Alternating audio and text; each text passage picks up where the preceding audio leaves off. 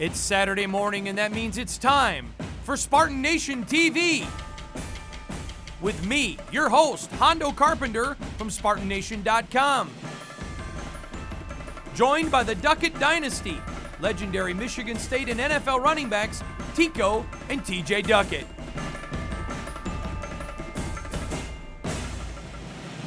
Now, it's time for Spartan Nation TV. Good morning and welcome back to Spartan Nation TV. I'm your host, Hondo Carpenter, along with legendary Michigan State and NFL running backs, the great Tico and TJ Duckett. Well, the bye week is over for the Spartans. It was a terrible week for a bye week after a play like they had in Oregon. You just want to get back on the field, and the Spartans are doing that today against the Eastern Michigan University. Tico, I want to throw to you.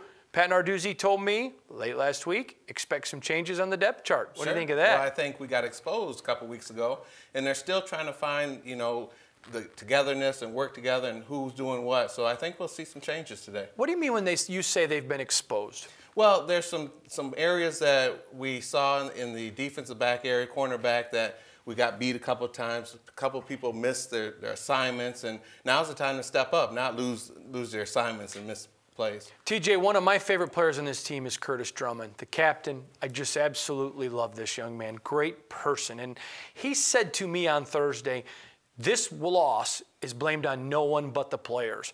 If you can come out of the Oregon game with a silver lining, I think guys taking responsibility, not pointing fingers at the staff, because there wasn't a lot to point, that's pretty impressive. It's very impressive. The guys taking ownership of the whole entire team. In a loss, not just pounding their chest in the win, but to go into the bye week and have players be reevaluated. Now you have a whole week to see where you've messed up the first couple games, live action, live bullets are flying, and maybe some people might not be ready for that type of atmosphere, type of environment, and then give some other people a chance to play. TJ, a program like Michigan State is no longer in a position for moral victories. It's real victories that count. However, in the loss against Oregon, can there be a silver lining that this team now understands you don't play 2.5 quarters, you play 3, and a sense of urgency come from it? Yeah, and it's great because it happened early in the year. If it would have happened later, now you're getting closer in the season and mistakes are more magnified. But to have it happen now, it builds that resilience. It builds maybe the team chemistry, the ownership of the team. It builds all these things that true champions have. Tico, is Michigan State now the team to beat? They've been the team to beat, and I think they're going to continue to be the team to beat until the end of the season. I totally agree. TJ, ask you, are they the team to beat to go to the playoff from the Big Ten? They are. To have the year that they had last year, to come into this season with expectations, now to have had that loss a few weeks ago, reset the tone, reestablish who they are, reestablish their identity, and continue to push, yes, they are. Gentlemen, I am not a fan of the NCAA rescinding the bowl bid on Penn State because it's a lot bigger issue than just money. It's an issue of crimes committed against children. And I know people say, but it's not fair to the student athletes. Everyone that was there when the crimes happened were allowed to transfer, and everyone that came knew the bowl ban. I don't like it. Your thoughts, TJ? Well, it's tough because the people who are involved in it are no longer a part of it. So can you go to the team and maybe suspend the player or the coaches?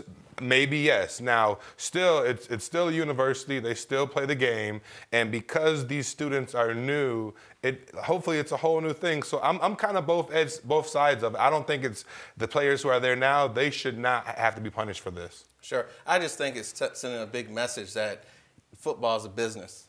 A lot of money to be made, and if you do something wrong, it's okay. Well, and then the NCAA, when they say it's not about money, it's about the student athlete. Again, this is that dual side of being duplicitous. I think it's all about money. Isn't it always? Yeah, of course it is. It's a business. All right, coming up next on Spartan Nation TV, we look at the offense. What can you expect today from the Spartans when we come back? MSU Federal Credit Union is a proud supporter of Michigan State University athletics. On or off the court. MSU Federal Credit Union supports my team. My team. My team. My team. And we just wanted to say thanks. Thank you, MSU FCU. Thanks. Thank you.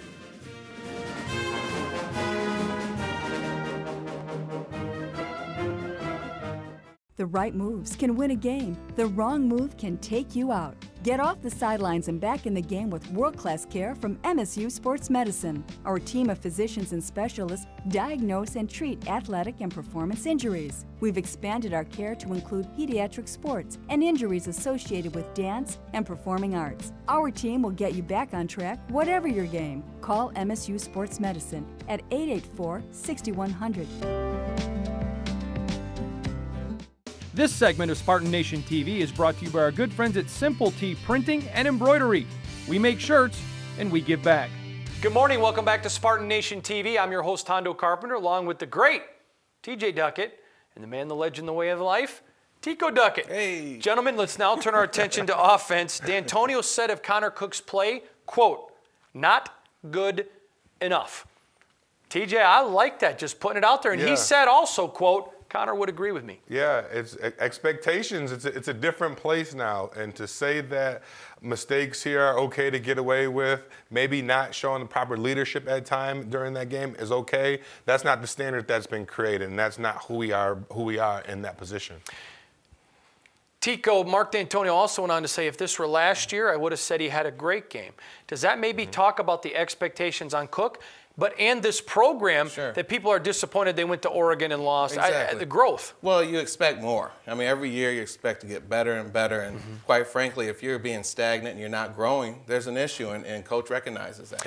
And he set the bar high last year. I mean, we started out, we didn't know who was going to be the head guy, who's the quarterback. And over the season, this guy emerges, and now he's Big Ten champ, Rose Bowl champ, and now you come back and have this awesome offseason, and now you're falling backwards. It's a time to pull that coat collar and let's get you back in line. I remember last year having dinner at Tom Izzo's house, and he made the comment, because we were talking about the success of the football program, and he says the hardest part is maintaining it now that the expectations are there. And I think that was, in a nutshell, said it. It's true. I mean, when you're on top, they say it's harder to get to the top, and it's easier to fall off the top. TJ, you were a power back. You had a ton of speed. You were faster than anybody on the field, but you loved to run through guys. You were more of a finesse back, so I give you this question. What's happened to Jeremy Langford? You know, I was thinking about that, Hondo. I think that we need to bring the competition back, you know, as a running back. If you're not producing, that's why you should have one or two 1-2 punches, because one person's hot, the other one wants to be hot. So you create the competition, and I want to see that come back. It could be a couple of things. Maybe he's looking past the season into a next level, next place, but it's not. There's no comfort there. There's no swole, like there's no swag. Right. It's like I'm here. You gotta have fun playing. You gotta have energy. I mean, Tico used to tell me when I would play, get up and signal first down. Get up and show how in tune in the game you are and how that energy is. And that energy just isn't existing right now with him. It's just a person who's just following the path, if you will. You both have been great college players and great NFL players. Brian Allen comes in as a true freshman in this recruiting class. True freshman who D'Antonio has never played one, and now he's playing 3 positions on the offensive line. When I say never played one, I mean as an offensive lineman. Sure, and to that point, TJ came in and played as a true freshman. And I know when I came in, I could not play as a true freshman. The speed was tremendous. But for Allen, first of all, he has an older brother, Jack. I mean, he's learning. He's listening, and to be able to play 3 positions on the line, that's incredible. That's phenomenal. TJ, you came in, and D'Antonio has always said it's easier at the skill positions to play quick. Why is it so difficult for a true freshman offensive lineman to play besides the obvious strength? There's so, especially at the offensive line position, there's so many technical terms. You have to completely gel all the way together. Signals are being called, players are being pointed out, and you have to be able to see who's moving in and out. And if you're not used to that speed or not used to where these bodies are coming from, you're going to have some issues. As a runner or a skill position, it's run right here, hit the hole. Right. For me, I mean, I ran into a lot of my offensive line's backs thinking the hole's supposed to be right there. And I mean, there's a difference in mind state. A lot of his former offensive linemen still have cleat marks on their back. I'm sorry. Tony Lippett, guys, he made me look really smart. At the beginning of the year, I voted him as an All-American wide receiver. He's among the top 5. What a performance we've seen this year out of Tony Lippett. Well, every year you're looking for that superstar, and I think Tony is stepping into that role. And you know, when I think about Tony, I think about a lot of great receivers we've had, and you know, he's stepping into that role. It's good to see. He's having fun doing it. I mean, every time he catches the ball, he does something. He makes you get energized. He catches it, and you know there's a play that's going to be made, and you know he's enjoying making that play. Michigan State has 3 legitimate NFL tight ends. When you look at it with Josiah Price, Andrew Gleichart, of course, I think is going to get a look, and there's others. My legitimate thought is I want to see more out of the tight end today. How about you? I do too. I mean, that's something we've been lacking once again.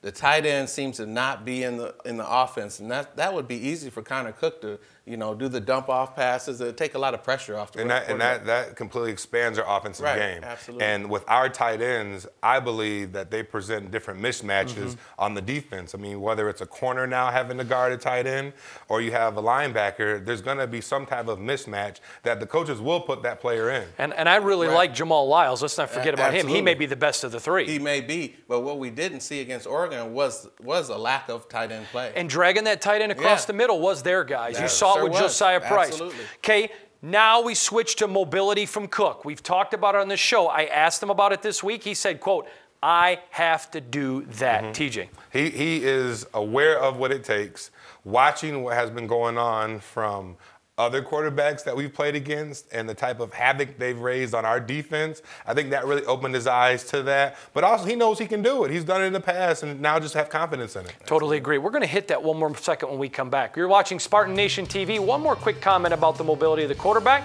and then we'll move to defense when we come back.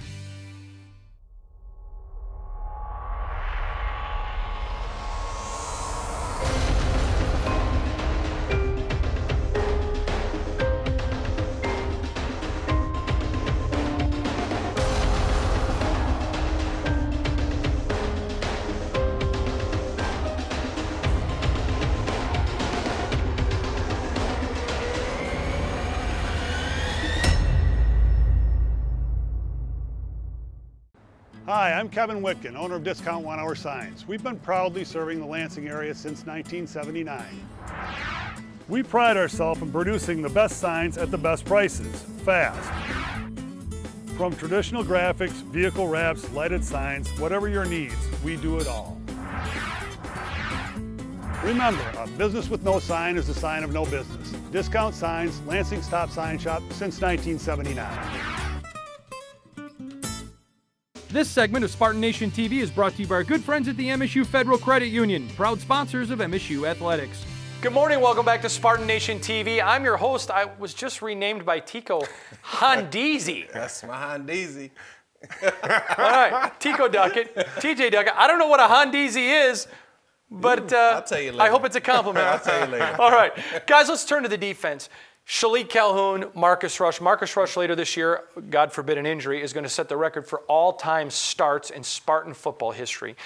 These 2 young men are underrated, and they both played well against Oregon. They played very well. They've been playing well all season and last season as well. But the one thing that we have to get with these guys is they have to be able to get a mobile quarterback. Whenever a mobile quarterback's out there, that it always hinders them, and that's the only thing they need to work on. Would Shalik Calhoun, TJ, in all honesty, be the only probably defensive end you faced even in the NFL that could have caught you?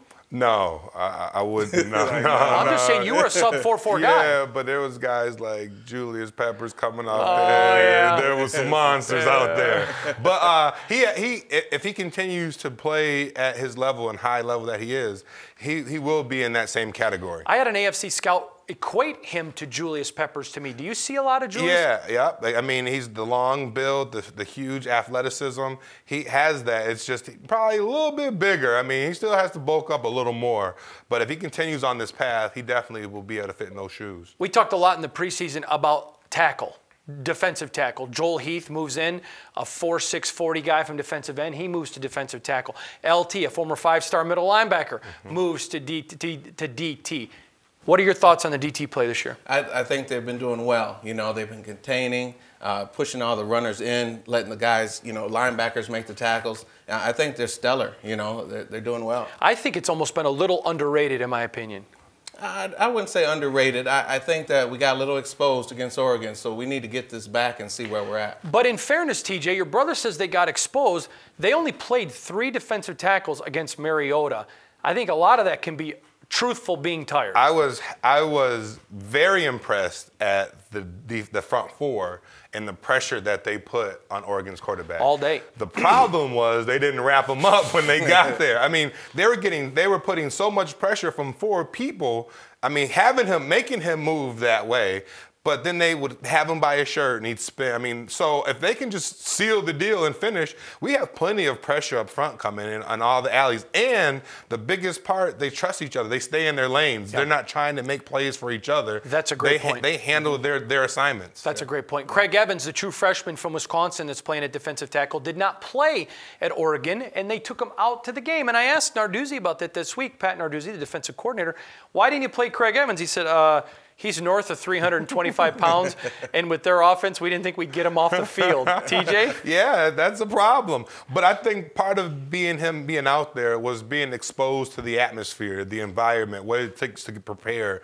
And it wouldn't be his first time in a hostile environment. And the truth is, all that hostility is tough going into the game. By the time you get your first hit, by the time everything settles, now it's all gone. But you have to understand what it's like with the buzz, the pregame leading up to it. Kickoff comes, man, it's football. Greg Jones said to me that really the only place that stuck with him was at Nebraska's Memorial Stadium, where all game it made a difference.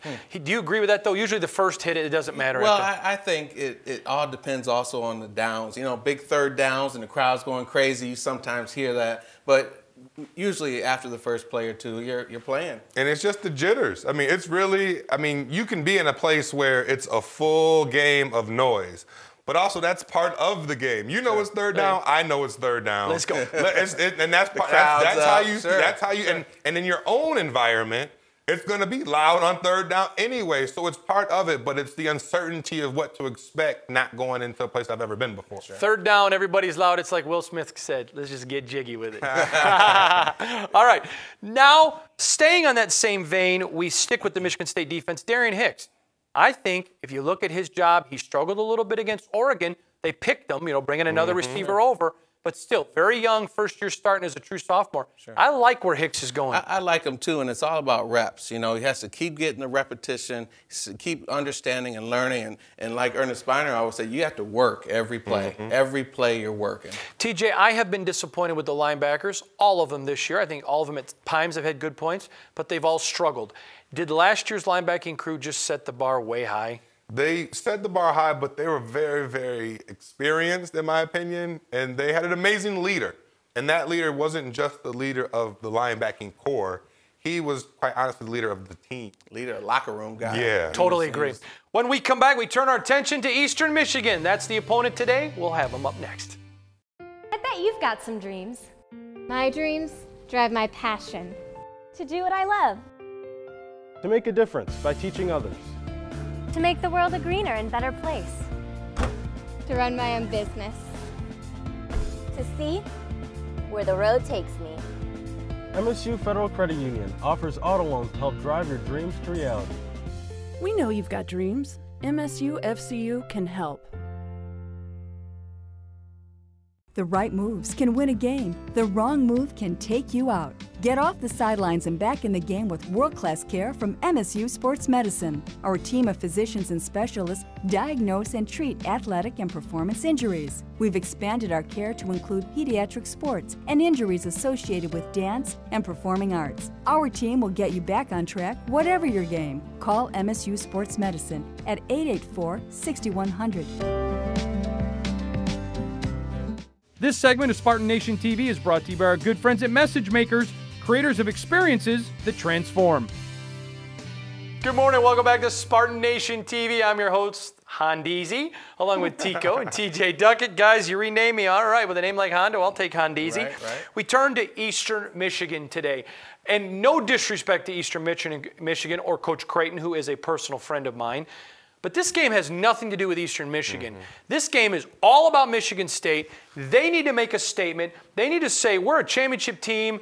We let Oregon get away with one. I want to see them run the score through the roof. Where am I wrong, TJ? Yeah, and Hannah, you mentioned on the break when we were talking about this being probably the most important game of the season. And I 100% agree. This is one of the defining moments for our team. We need to go out and prove that a couple weeks ago isn't who we are, and set the new standards so the team that we play the following week now is watching this film like, these guys are on fire. Tico, I always tell my son, Duffy, that integrity is what a man does when no one is around. And obviously there's going to be thousands of people in the stadium and millions watching on television, but today's game is that statement. Can you come up against an Eastern and just take care of business, shut them out, and destroy them? Sure, I think it's not the game of the year, but I think it's the first half of the year. If we can come out and the starters can go up 3, 4, 5 touchdowns in the first half, then we should let all the rest of the guys come in and get their reps. TJ, do you like playing Eastern Michigan after Oregon, or would you have liked to see a tougher game?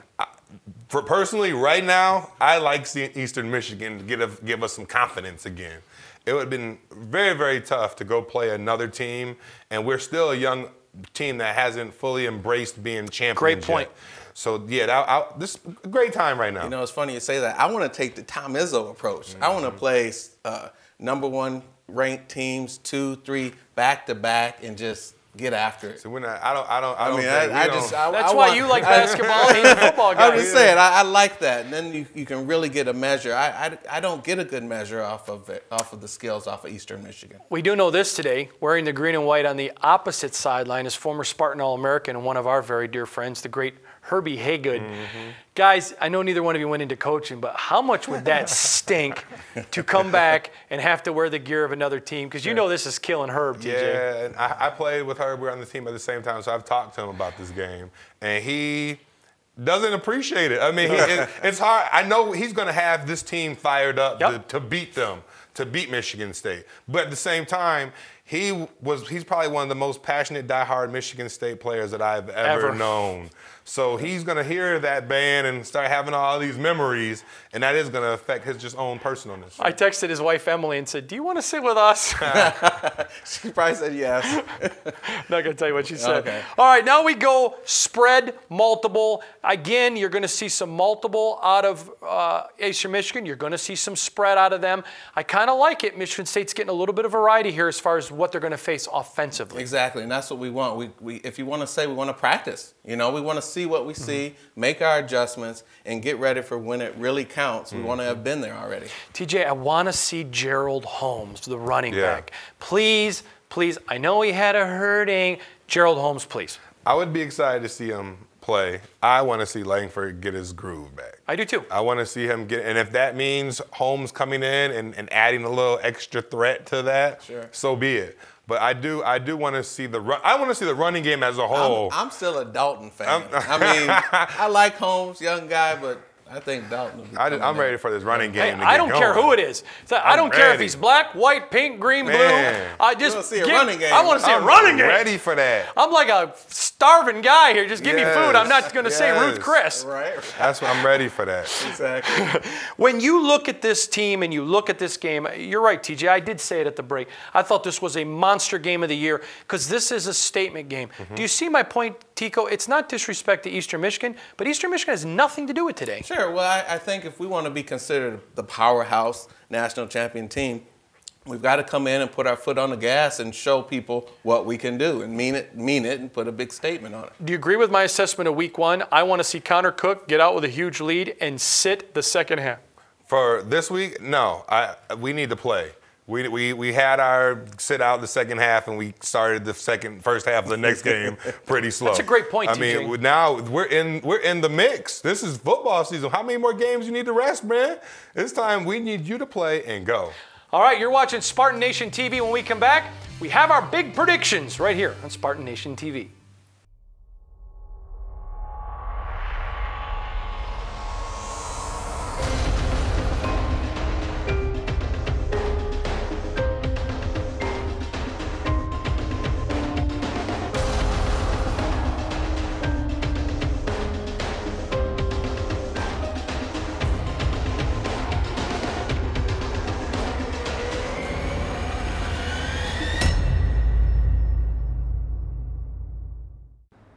Hi, I'm Kevin Whitkin, owner of Discount 1 Hour Signs. We've been proudly serving the Lansing area since 1979. We pride ourselves in producing the best signs at the best prices, fast. From traditional graphics, vehicle wraps, lighted signs, whatever your needs, we do it all. Remember, a business with no sign is a sign of no business. Discount Signs, Lansing's top sign shop since 1979. Spartan Nation TV is brought to you by our good friends at Video Vision 360, high-octane, in-the-action videography specializing in sports, entertainment, and adventure. And by Claudia Irish Pub. Claudia Irish Pub, home of the Guinness Perfect Pour. Hi, we're from Chi Omega, and you're watching Spartan Nation TV. Go Green! This segment of Spartan Nation TV is brought to you by our good friends at Moneyball. Moneyball, it's the only way to ball. Good morning, welcome back to Spartan Nation TV. I'm your host, Hondo Carpenter, along with legendary Michigan State and NFL running backs, Tico and TJ Duckett. Gentlemen, it's time for predictions. We throw it to you, Tico, to go first. We're all tied at 1-1 on the year, so no one officially owns the shield, the Spartan Nation TV logo, so I will hold it and keep it safe. Okay. I shall not relinquish it. Let me get my spy right Your here. thought. Don't hold on to that. I think today we're going to run the table. I mean, we're going to dominate passing, running, defensively. We're going to see some of the second, third string guys come in second half. But I predict the score to be 66-3. 66-3. And they need to put that on the board to show what we're our state. I like it. I like it. This will be a defining point. The score I'm going to say is 42-0. There's going to be this time our defense now steps up. Our defense runs the table. I want to see our running game. I want to see our runners run for 200 yards. One guy, if not a combination of 200-yarders. 200 yards. But at least one guy today is going to get off. 2 weeks ago, they played Florida. They were held to 0 points. I think Michigan State has a better defense. I expect Eastern Michigan to not be able to score today, even though I think they're going to get a full dose of the Michigan State backups. However, I think the Michigan State offense is going to do something a little bit different.